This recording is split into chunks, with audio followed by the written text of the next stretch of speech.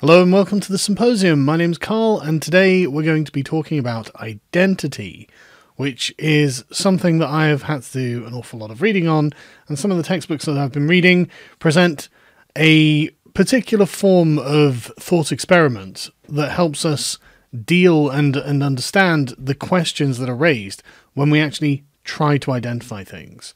So, for example, if we go to sleep in a particular room, how do we know that we wake up in the same room?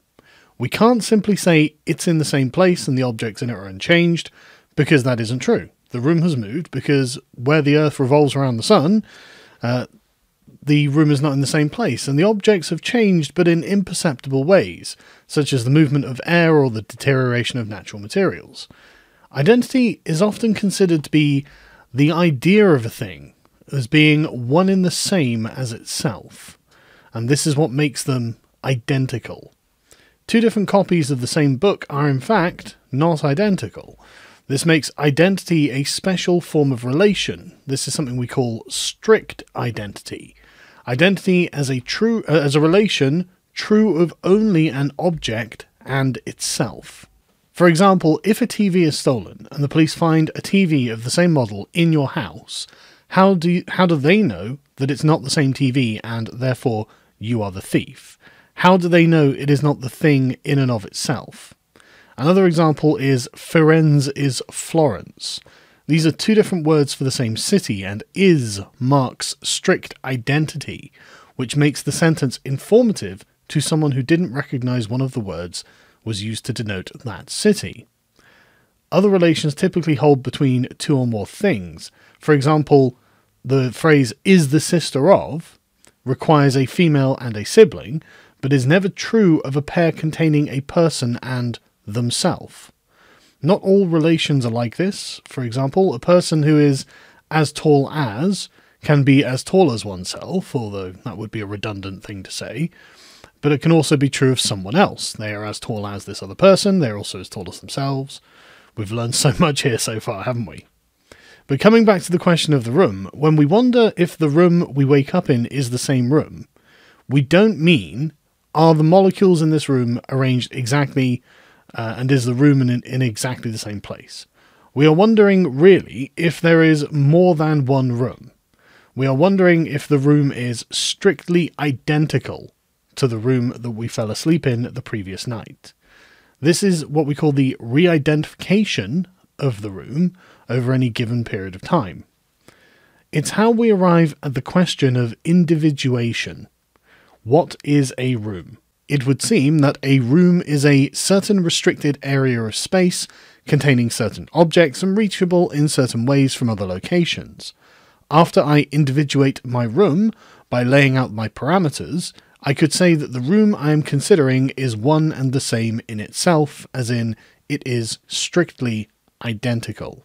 After I sleep in the room, I still think of it as my room, but can I claim that the room in the morning is the same as the room in the evening?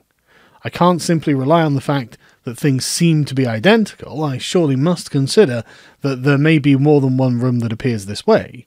We take for granted the re-identification of objects, and it is not necessarily clear how, when challenged, we take for granted the re-identification of objects, and it is not necessarily clear how, and when we are challenged, we often find trouble justifying it, which is one of the things that we find an attempt to address in John Locke's An Essay Concerning Human Understanding.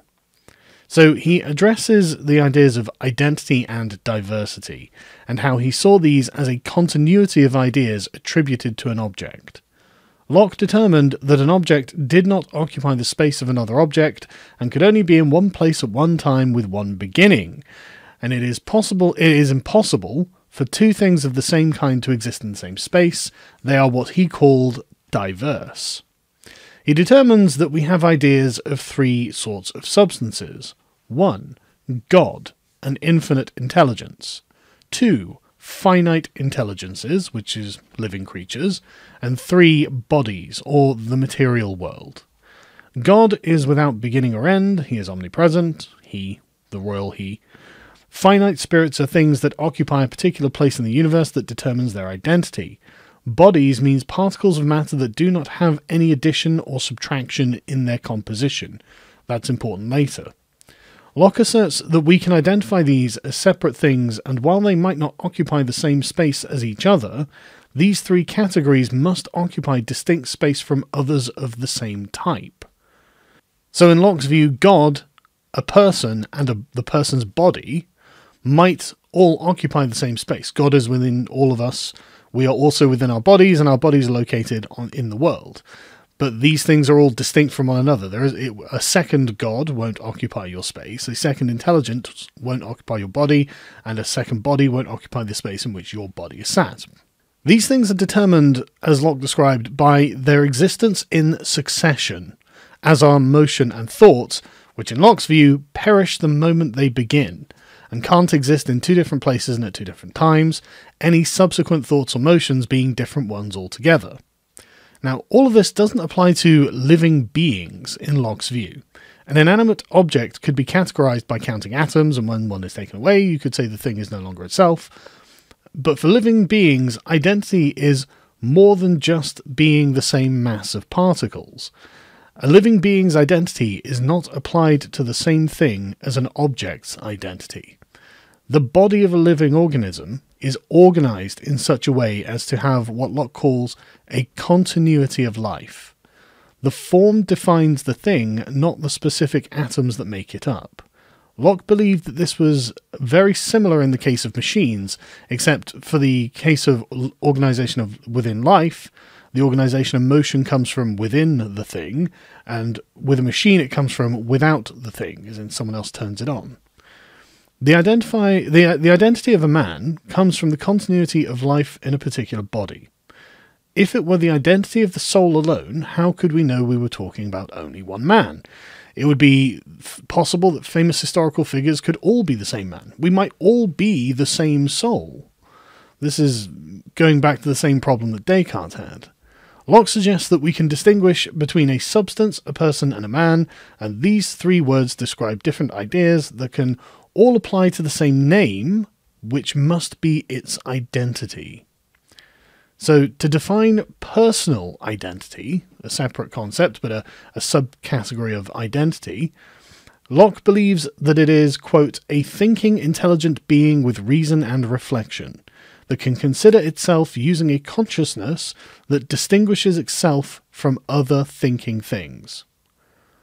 Locke asks us to consider whether a prince's soul in a cobbler's body is a prince or a cobbler. It is not enough to say that the soul of a man is his identity, as the body also goes into making the man what he is. As the soul alone does not make the same person, Locke reasons it must be continuity of consciousness that makes the same person, a kind of continuum of self. This consciousness must be connected to the body and is not separated from it if a part of the body, say for example your little finger, is amputated. We consider the body to be the seat of consciousness and not the finger. Our personal identity is our consciousness, which is also our sense of self. Distinct consciousnesses are held distinctly accountable. This leads us to the question of whether a man is the same in the past and the present, sober or drunk. Locke reasons that if a person has a distinct, incommunicable consciousness at different times, that would make him different persons. And in English we even have ways of describing that idea. We say he's not himself and things like that, which imply that the self is actually not the same person. However, Locke believes that it is hard to conceive of, say, Socrates being two persons, so we must revisit what it is meant by Socrates the man, the historical figure. It must be either 1. The same individual, immaterial, thinking substance, the same numerical soul and nothing else, or the same animal without regard to the soul, or the spirit united to the body of Socrates, so the entire thing. Locke believes that these three things could exist within the same identity, but could not occupy the same point in time and space as one another, i.e. one God could not inhabit the same universe as another, one finite intelligence could not inhabit the same body as another, and one body could not inhabit the same space as another. Whichever one you prefer, Locke believes that it is impossible to make personal identity consist of anything but consciousness. The first would allow a consciousness to exist in several bodies in time, whereas the second and third require a continuity of physical bodies. The people who place human identity in the physical body have no trouble identifying the same person, but those who place it only in consciousness must encounter absurdities such as suggesting a drunk or madman has a separate consciousness in his body that constitutes a different self, and there would be no grounds for punishing his body and the sober self for the actions of the drunk self. It's important to note that personal identity and human identity are distinct concepts that I will define a bit more clearly as we go through this. Locke concludes by reasoning that the self is determined by identity of consciousness. His view on identity and non-identity hinge on the role of the origin of the thing being identified. If we were to go back to the room example, the particular characteristics of the room we are attempting to re-identify can be traced to their origins to help us be sure that we are talking about a single room rather than multiple rooms that just look similar. We might see a particular scuff on the wall where we were moving furniture or something of that nature, so that we can identify the origin of the features for which we were personally responsible. This is, of course, not perfect. It could be that somehow you were in a replica of the room that was created after you fell asleep, with such care to detail that we are actually incapable of distinguishing that this is not the same room, and we would misidentify the room in which we find ourselves as one and the same as the one in which we fell asleep. The chances of this being the case, though, are obviously going to be pretty low. Why would this have happened to you? When describing thought and motion, such as the swinging of a bat by an arm or the thought of a summer day in your mind, Locke says that there is no persistent thing here to re-identify. He believes, as I said, that both perish the moment they begin and cannot exist in different times. The new thought or action, even if it's designed to mimic perfectly the previous one, is not the same as the original.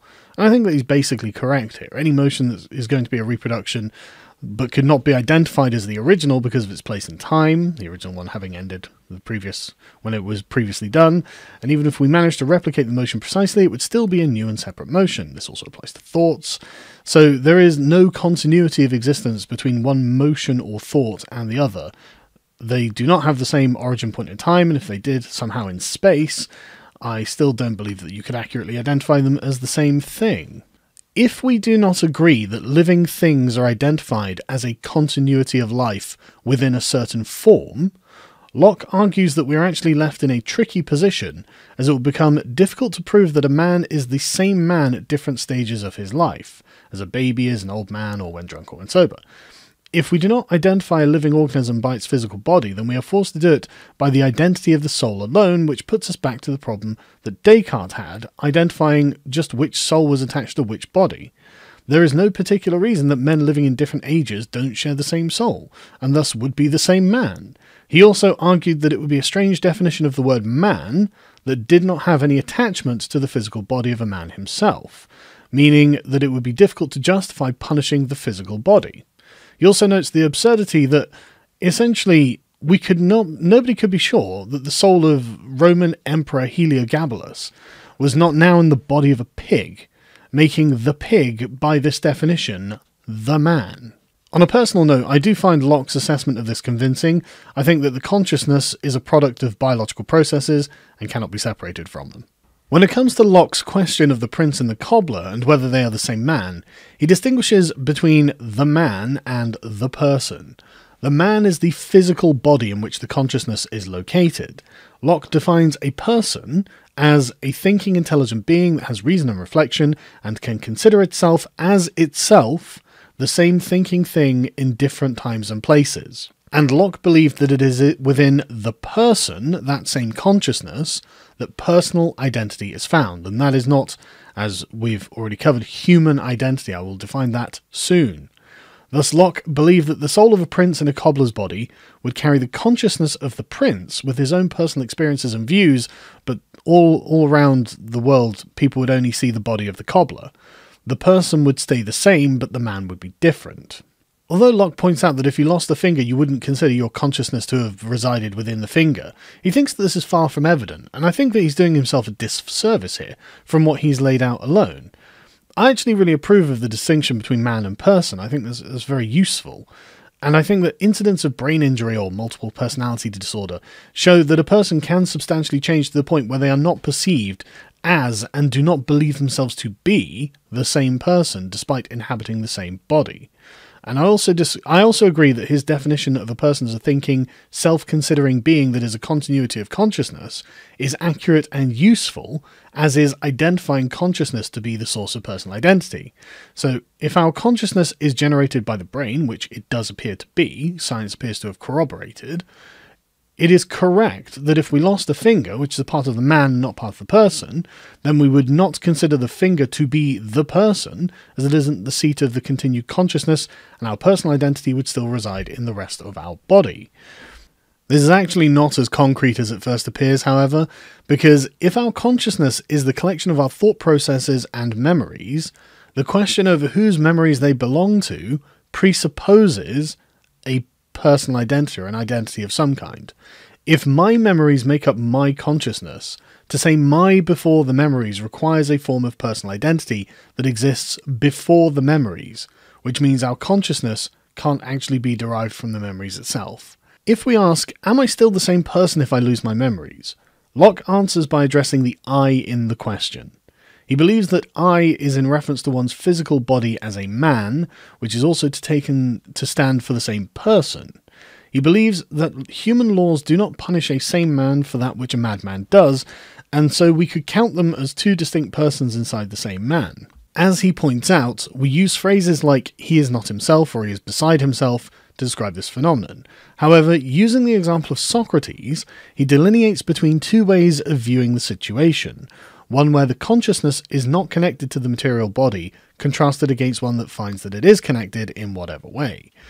The first encounters the same problem as Descartes, and Locke resolves this by concluding that making human identity include the physical body of the man is as the same thing in which we place the personal identity, the person, we resolve the difficulty in allowing a man to be the same person. So your human identity is your personal identity, which is your consciousness, and your physical identity, which is your body, and it is a summarization of those components. And if you believe in God, I'm sure that you can include God in that as well. There is a reply to John Locke by Bernard Williams again in The Self and the Future, and his piece includes a complex thought experiment which revolves around a science fiction scenario in which persons A and B volunteer to exchange bodies and the hypothetical process this would entail. This is a really complicated bit that I'll probably mess up. I'm going to try and make sure that I've got everything straight. The technical details of the swap are unimportant.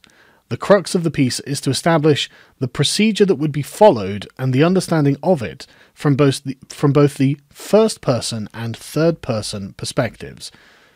Because Williams believes that the way that we describe the thing is directly affecting our understanding of the thing. Williams bases the piece around the perspective of A and B once they've been informed that after the body swap, one would be given a huge cash prize and the other would be tortured. So who belongs to what body, and would the person who is moving into a body that is not going to be tortured still have a fear of future pain? Williams points out that the way of analysing the topic from the third-person perspective, which is what we've just done, does not adequately represent the stages of the process from the perspective of one of the subjects in the experiment, say A. So to represent it from the first person, he breaks it down into the following 6 parts.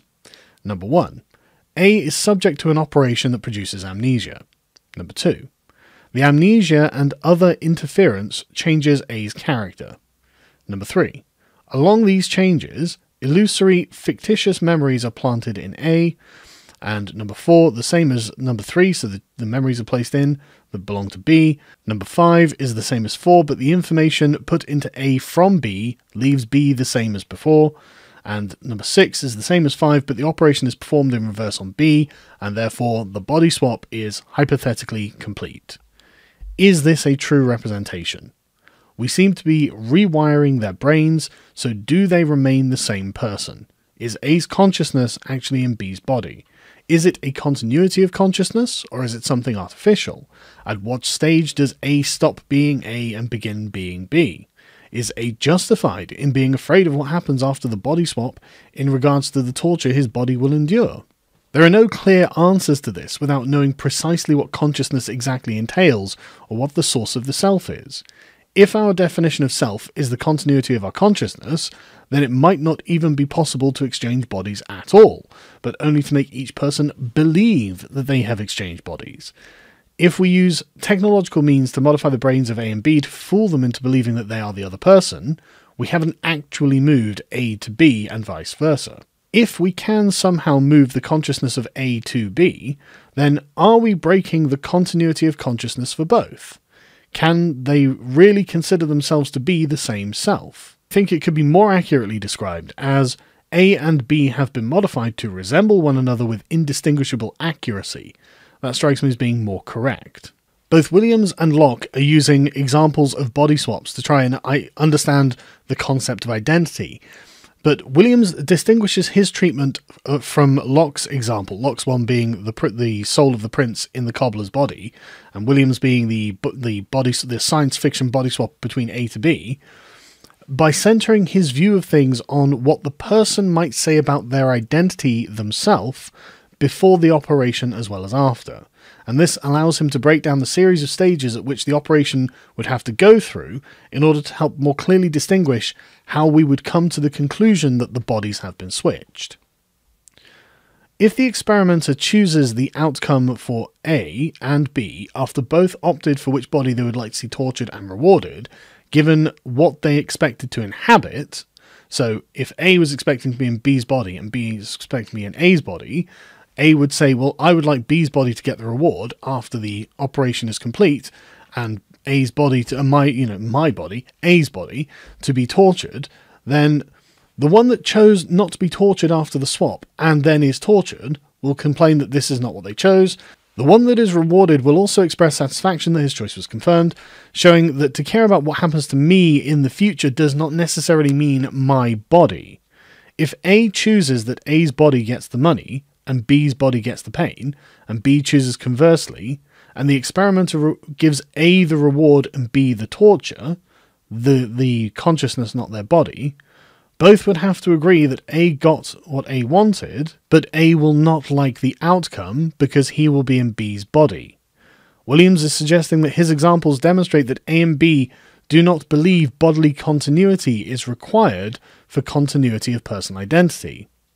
Williams sets up another little thought experiment in which he considers that if one were to be told that they would be tortured and then have their memory erased before the torture, as in they felt they were out of the body, then that would be no relief. Even if one had gone mad and believed themselves to be another person, it should be of little comfort.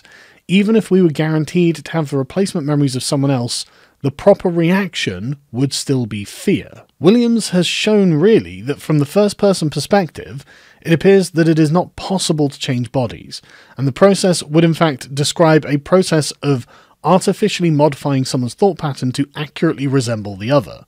However, the person remains the same consciousness, just modified. He notes after his 6-point breakdown of the first-person process of changing one person into another, that there is no obvious point in the process at which A's fears should not be about A's body. Because we are effectively rewiring A's brain to simulate B's brain, there is no place at which we can draw a clear line between them. In addition, we cannot address A's fears, because the process is usually described by an outsider. Then he gets into a horribly complex situation, which I'm going to skip through, because Williams does have a meandering writing style. But what Williams is trying to say is that our concept of a person is not fully coherent, and so we must relax our concept of personhood. There are two strategies presented. The first is undecidability. We have the concept of a person as well as the concept of the same person, and there can be borderline cases. Why should we be uneasy about this borderline status? The second strategy is the conventionalist, which is to recognize that these examples are difficult, and so we just wait until our experimental subjects decide the matter for themselves. Williams concludes that in his thought experiment, the changing of bodies is actually an artificial construct, that is a neat sleight of hand to describe a process that does not actually move a separate entity of the consciousness, but instead rewires brains in order to simulate it, which could be stopped or altered at any stage in the process to create a duplicate of one person. He suggests that it could be resolved by some model that involved ghostly persons inhabiting bodies in the same way Descartes considered the consciousness to do, and only then might it be possible to consider the bodies actually swapped. So, to summarise all of this, the way that we identify things is actually very complex. It's actually very difficult to pin it down, and any time we do try to pin it down, it is something that can be attacked from many different angles in order to bring doubt into one's own ability to identify the things around them or what they themselves are. So if someone tries to attack your identity, you should probably be asking yourself, what's in it for them?